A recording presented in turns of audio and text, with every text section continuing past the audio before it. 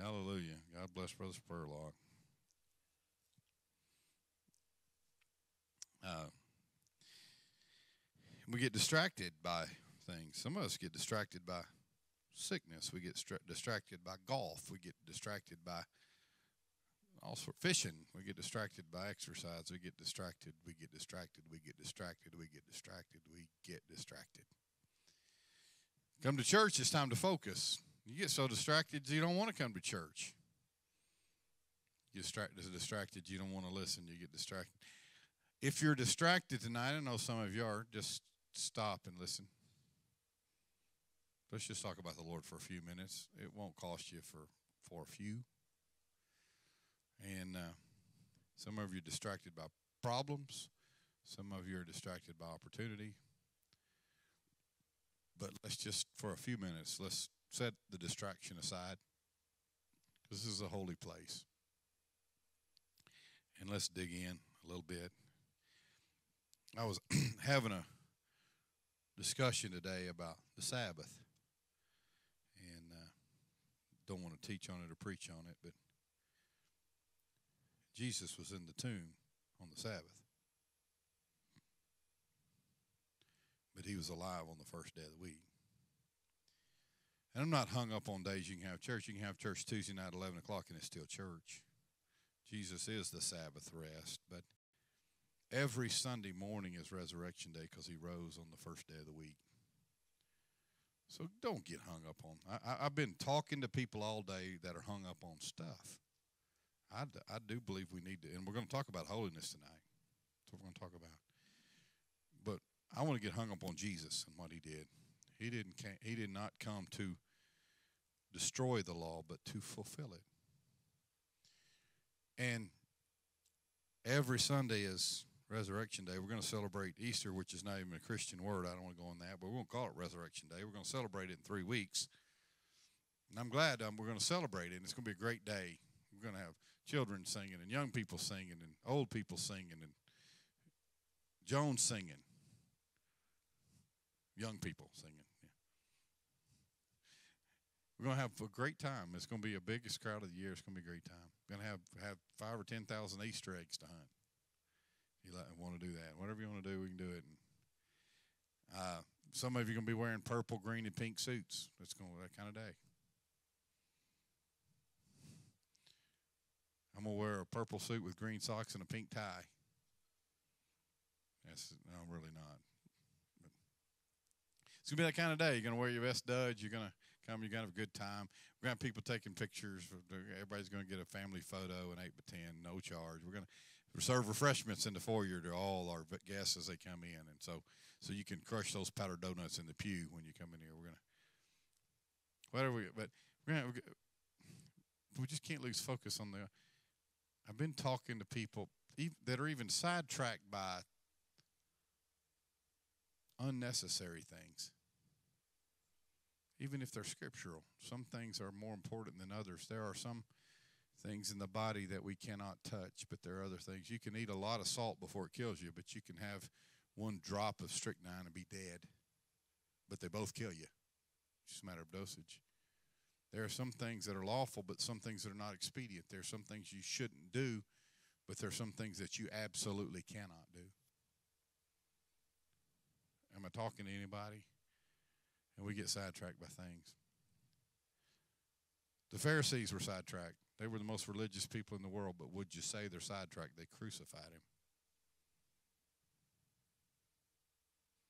So let's focus on Jesus. What do you say? Can we do that? Because we are the Israel of the New Testament. We are.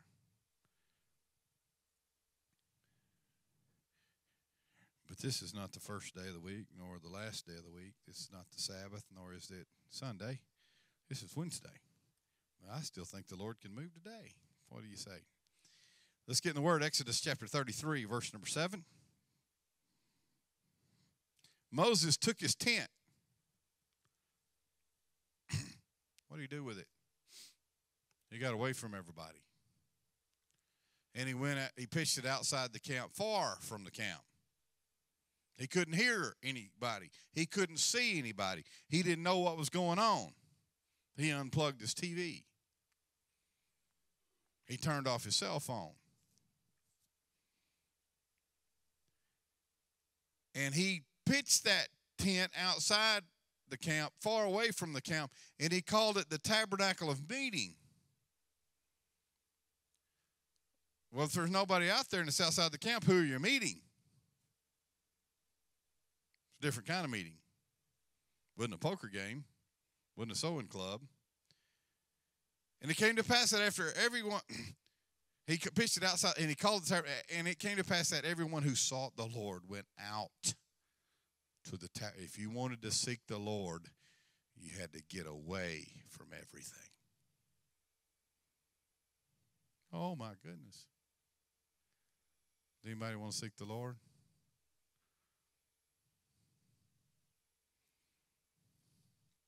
I was preaching Sunday. The Holy Ghost was in the house. The church was full of the power and presence of the Lord. My phone was sitting here, and I got a text message during church. So I left my phone over there in case you text me. But we can't even get away from things in a sanctuary.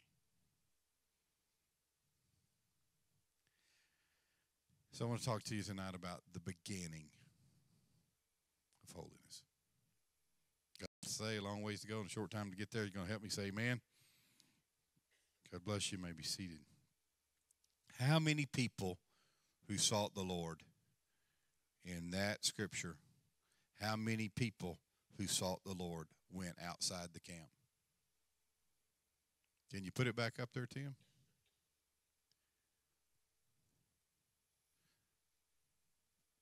Who said that?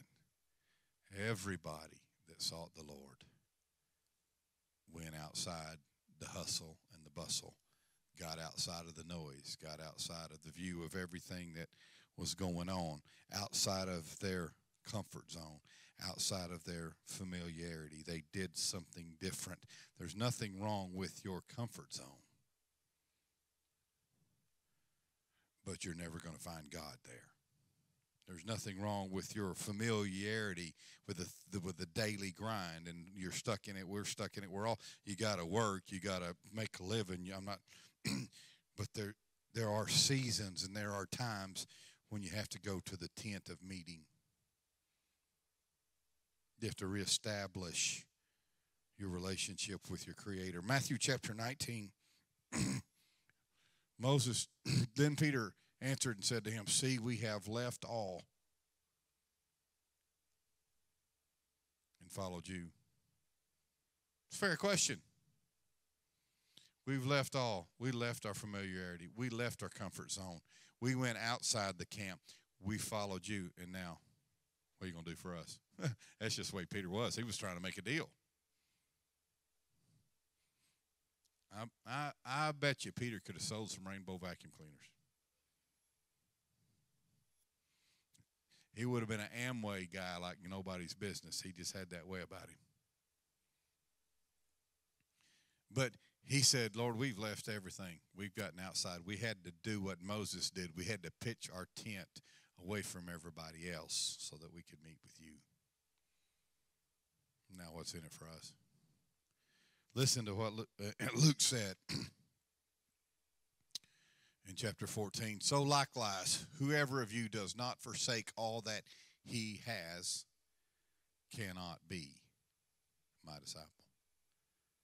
That is a very difficult scripture to swallow. Because my question to me, it's not my question to you, my question to me is, have I sacrificed, have I forsaken all that I have? We love to repent of our sins that we don't like, but we have sins that we like. We don't want to repent of those. We love to repent of our mistakes and our failures, but there's some things that we really enjoy that we ought to repent of. Boy, that's tough preaching. Forsake everything. I don't know if I've done that. But he said, if I don't do it, I can't be. I know there are seasons in my life when I've done that. And I really think that's what we're talking about. There are times in your life where you spend a lot of time just going, you got to make a living. You got to feed the babies. You got to take care of mama. You got to do what you got to do, especially if you're ahead of your household. I mean, you got to do what you got to. I've had 3 jobs and pastored a church before because I had to. Because you got to have something to eat. You can't pastor a church, but a few weeks without food, you'll die. So you got to make grocery money. So I've done that because I had to, but then there are times when you have to forsake everything, at least for a season. I don't think that you forsake everything all the time, but I think the Lord says there are times when you go out. You got to go back to the camp sometime. You got to go, but there are times when you leave everything and you go in search of his presence to that tent of meeting. My question is, how long has it been since you've been to the tent of meeting? Because you're sidetracked. When you get sidetracked and you catch yourself getting sidetracked, you say, well, I really don't want to go to church. I got other things I need to be doing. Or, man, you ought to go to the tent.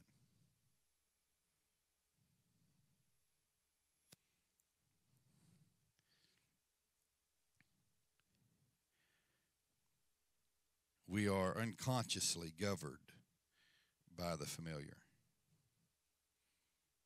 We get rutted.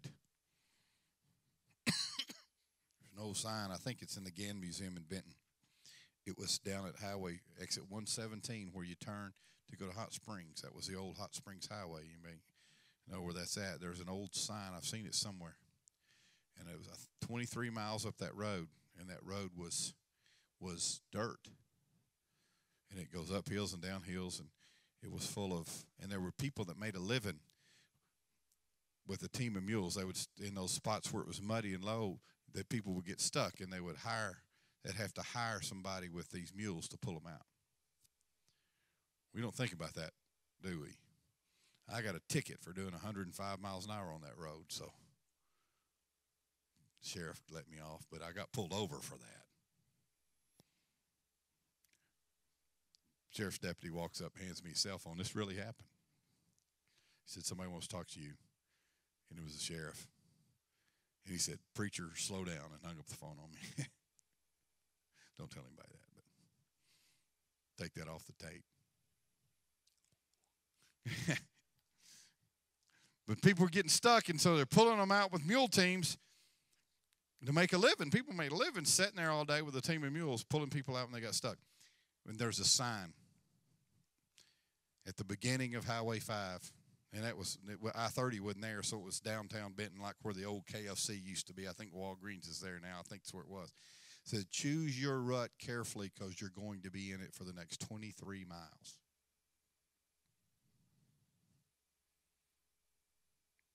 And we get in that rut, and we get stuck in it for miles and miles and days and weeks and years, decades. We get stuck. We never leave the rut to go to the tent of meeting. I need to hire me a mule team to pull me out of my rut and carry me to the tent. Can I get an amen?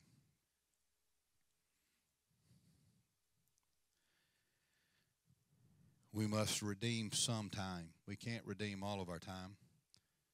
Just like you didn't redeem all of your sheep or all of your lambs, or you just redeemed the firstborn. That's why coming to church on the first day of the week is important. We're redeeming the first day so God can bless the rest of the week. Redeeming the time. That's why I think forsaking not the assembling of ourselves together is so important, because this sanctuary, if we'd leave our cell phones in the car, I think we're going to have a leave your cell phone in the car Sunday. My God, some people will freak out. You'll act like you're going to the bathroom, but you're going to check Facebook.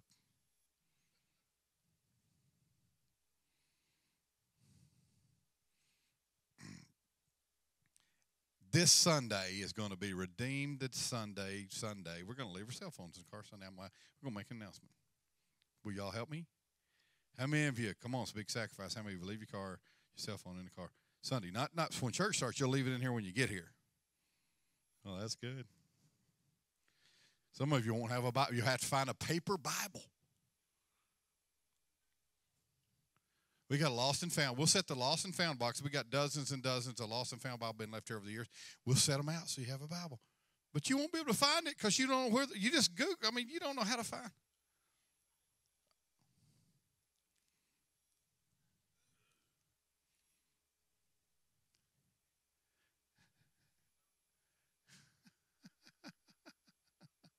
I better leave that alone. Most people, and I got to go fast, and if you don't hear anything else I say, most people, and this eats me alive. A man died today, Mr. McClendon, the former CEO of Chesapeake Energy. They say he was indicted by a federal grand jury yesterday. I don't know if he committed suicide, if somebody killed him. I don't know what happened to him. I respected the man. He changed the face of energy. He made energy affordable in America. He reinvented so much. Many millions of people have been blessed by him. Thousands and thousands of people have become millionaires, all because of this man's efforts and energy. I respected him. Nobody's perfect. Everybody makes mistakes. He made some mistakes, but I don't know what happened to him today. It really kind of bothered me today all day long. But you put 2 crabs in a bucket. I preached a sermon years ago called Crabs in a Bucket.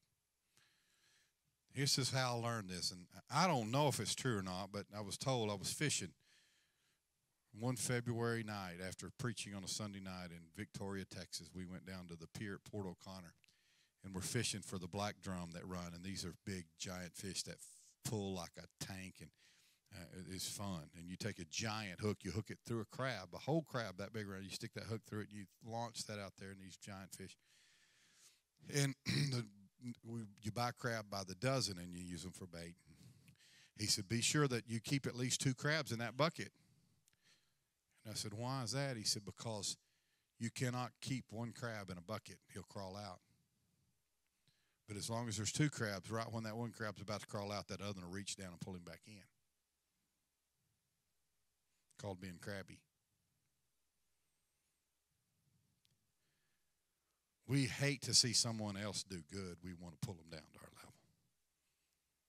We don't want someone else to excel. We're like crabs in a bucket. Don't you dare get out because I can't get out. And so 1 crab's. And that's what we do oftentimes, even in church. Instead of lifting him up, instead of lifting each other up and lifting the Lord up, we're pulling each other down. Because most people have listen to this, write it down. Most people have no greater goal than to be normal.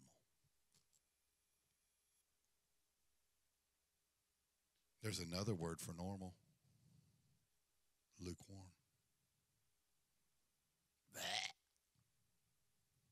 The Lord said it makes me throw up.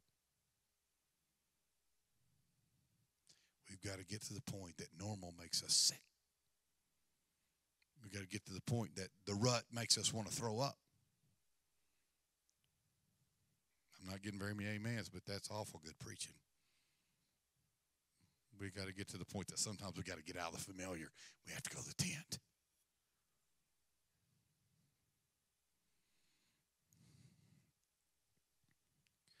We limit our desires by measuring up to somebody else. I got a text from a young man I met in a business meeting or Facebook message. I don't know. We've been messaging back and forth. And he just graduated college. He's wanting to go into the finance industry, and he wanting to talk to me and wanting to. And he said, I really want to sit down and talk to you. I want to pick your brain because I want to have what you have. I want to be like you. I messaged him back. I said, I'd be careful what I prayed for.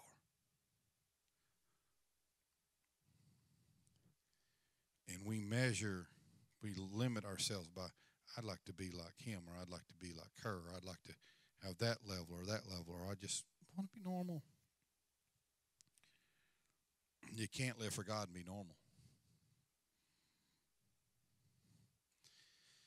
We need a vision from God. We need a dream. We need to hitch our wagon to a spiritual star, or we will perish in the rut. We got to get out of our comfort zone, or we'll die in the rut. 1 Corinthians 3:3.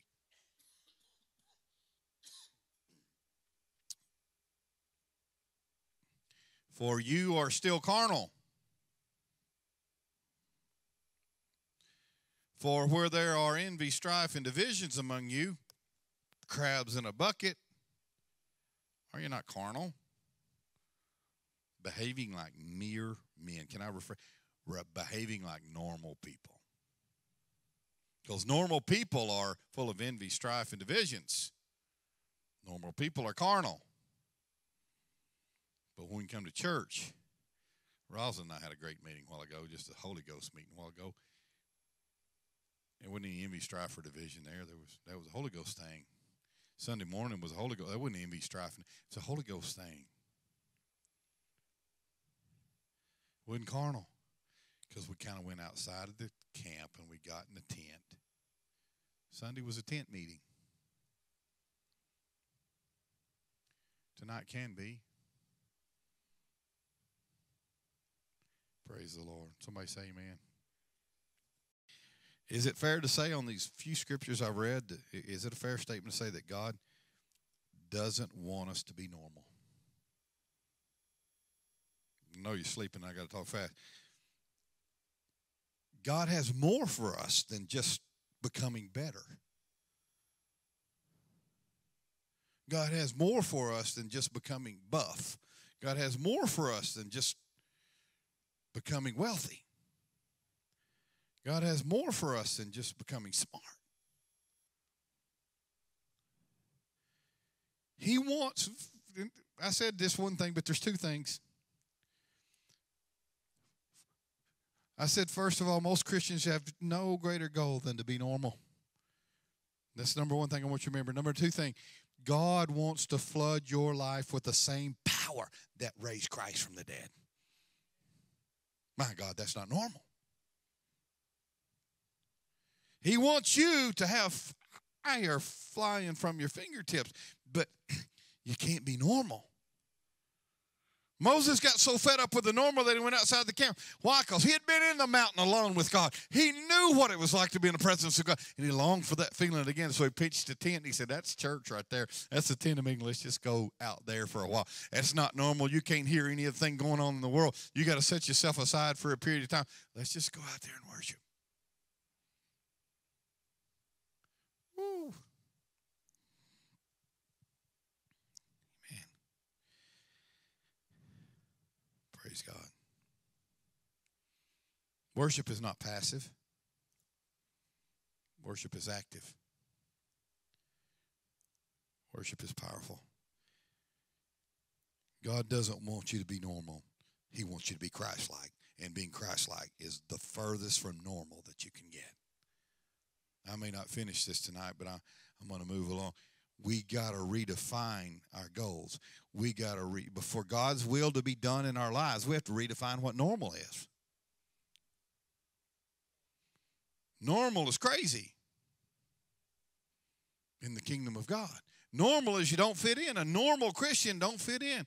Normal is nuts for God. A child of the king doesn't act like everybody else's kid.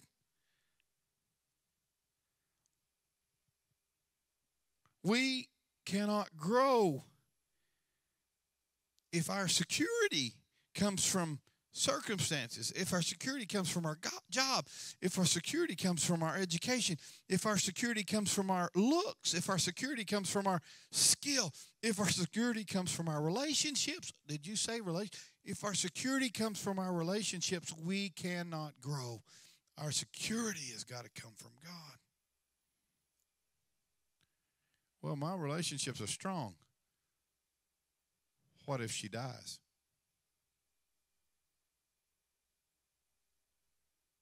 I had a great relationship with my grandfather. I miss him. He's gone.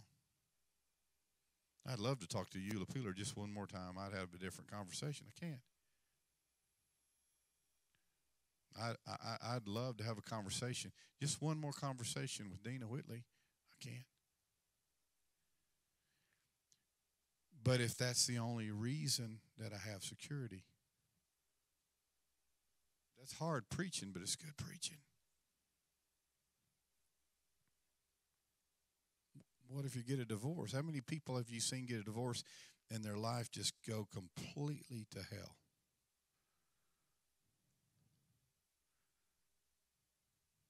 Because their security was in their relationships. My relationship, the only relationship that I have that is secure is the eternal one. Well, I've been married 50 years. The only relationship that you have is that's secure is the eternal one.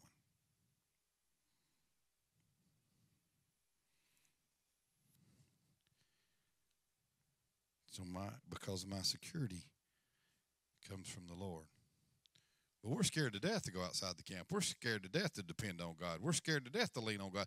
One time, a long time ago, I think it was Scott Redd when he was just a kid. A long time ago. I had him walk up on the platform, and I said, I want you to just fall backwards, Scott. I'll catch you. Just fall. I'm right here behind you. Trust me. He would try to fall, but he couldn't make himself fall. He just had to keep catching himself. I said, now come on, you just got to fall. You got to trust me to catch you. What's the Lord doing? He said, just fall and I'll catch you. Just trust me.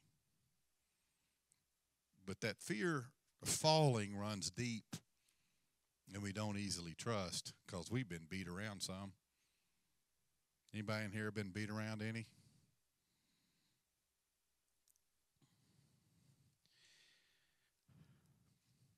Why do hungry people stay in dead churches?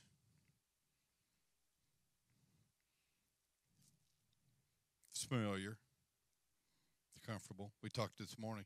We talked in a meeting a while ago about a guest that we had with us a few weeks ago, and is a couple, a married couple, and one of the members of that marriage loved church, and the other one was scared to death because it was unfamiliar. He was outside. He was in the tent of meeting. He was outside the camp. Oops, I said it was he. It was one of them.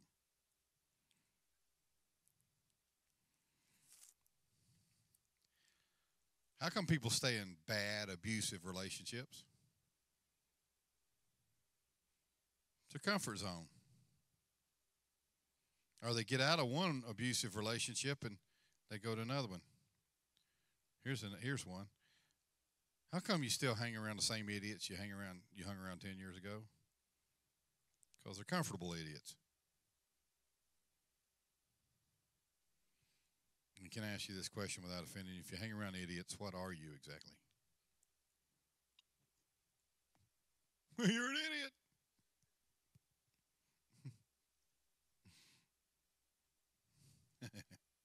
Because we seek familiarity.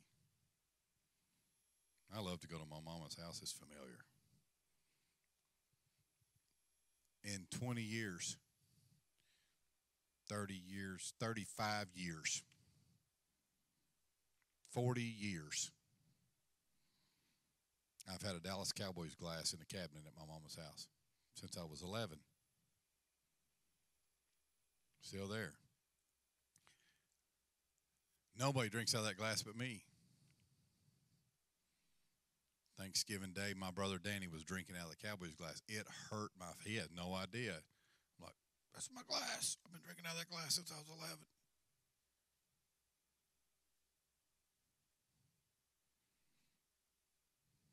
You know what happened at Christmas? I went straight to the glass before he got it.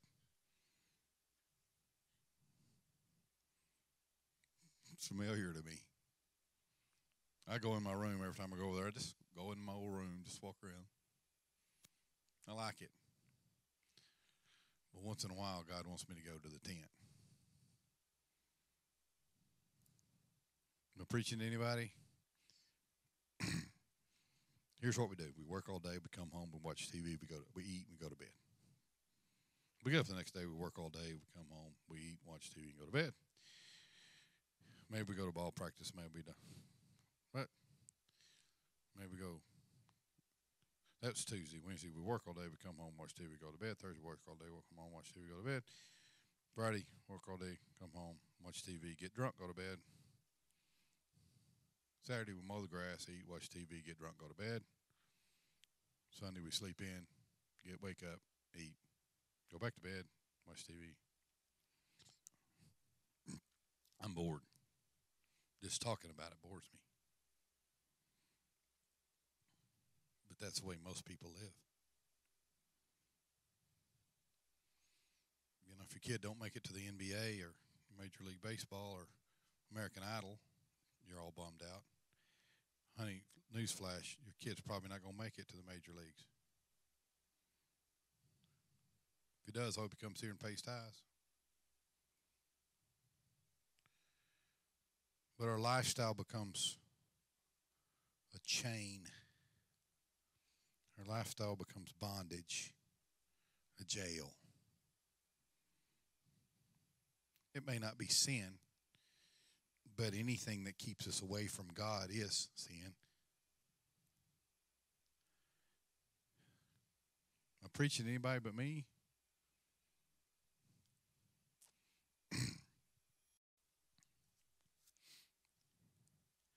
But Moses left the familiar and pitched his tent outside the camp. Let's listen to Abraham, and I'm finished. Here we go. 2 quick scriptures, Hebrews.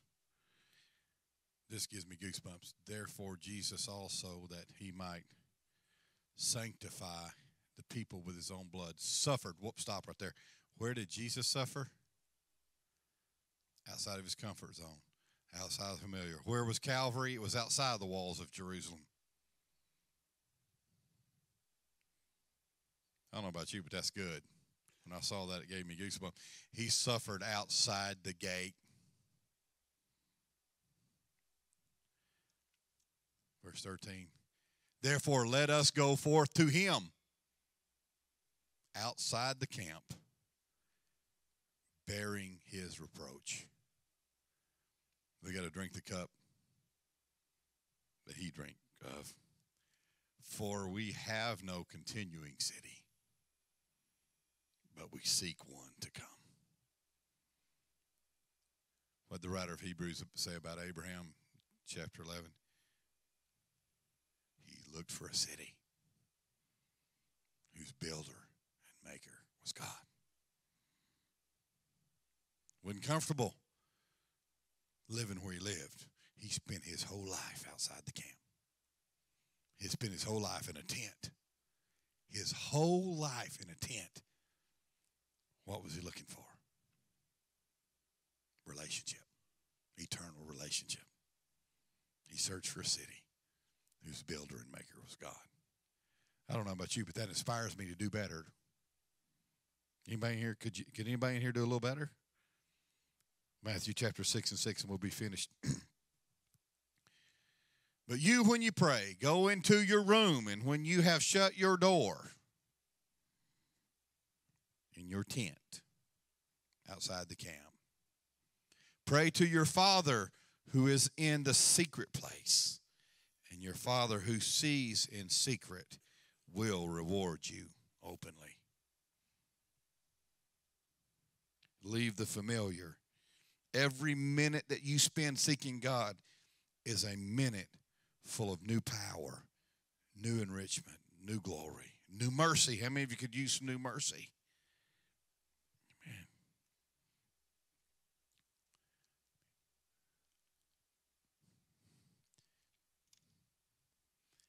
If I whisper to you, and for you to hear me, you got to get in my space.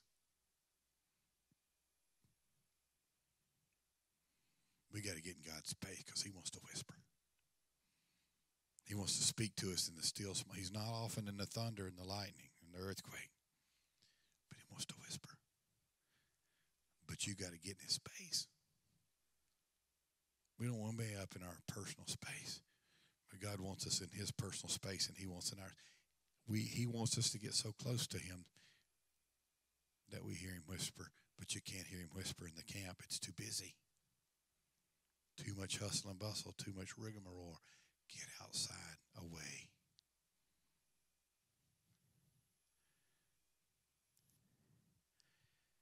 If we're going to become holy, we can't be normal.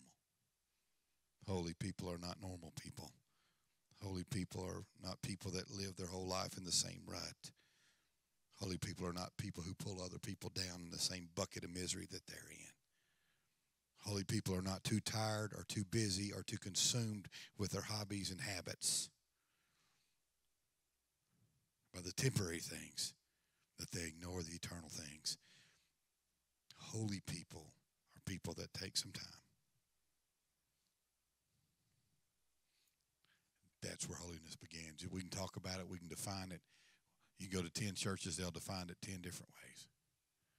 But I'm going to tell you where it starts. Holiness starts when you get out of your rut and you go to the tent for some alone time with God and get so close to him that you can hear him whisper. Let's stand.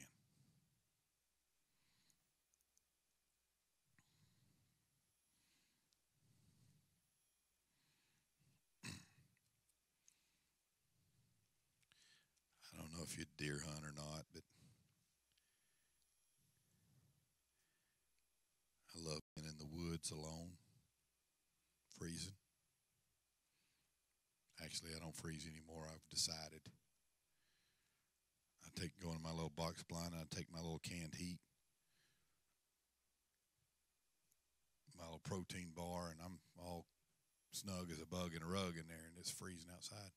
I set my boys on those stands that don't have, just out in the middle of nowhere freezing to death. I go to the warm one. But I can get out there and just me, and there's nobody around. My cell phone don't work down there. So it's just hours I'm sitting there. We'll do it to deer hunt, but we won't do it to find God. Come on, somebody.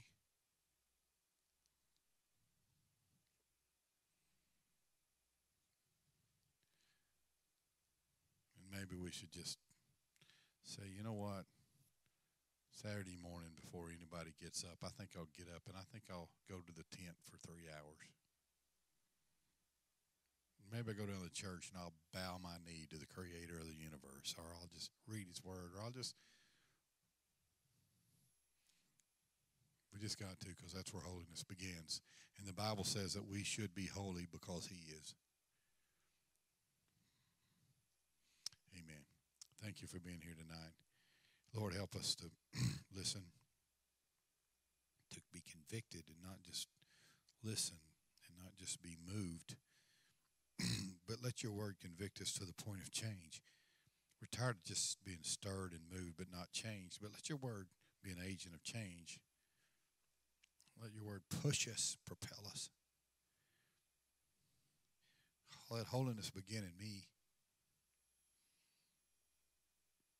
Take us out of our comfort zone, out of our familiarity, and let us seek your face. There's a place by you on a rock that we can stand and your glory can pass. But we've got to seek that place. We've got to long for that place. It's got to become more important than the temporary things of this world. And so convict our hearts tonight as we seek you. All these faithful people in church tonight came on a Wednesday to seek you. Fill that void. We are out of our comfort zone. We are in the tent of meeting. Touch us today as we begin this journey we call holiness, and teach us your will, your way, your direction. Lead us and guide us into all truth. Let your word be a lamp and a light that in the darkest night would show us the way that we would need to go. And just bless everybody real good here tonight. And everybody said in Jesus' name.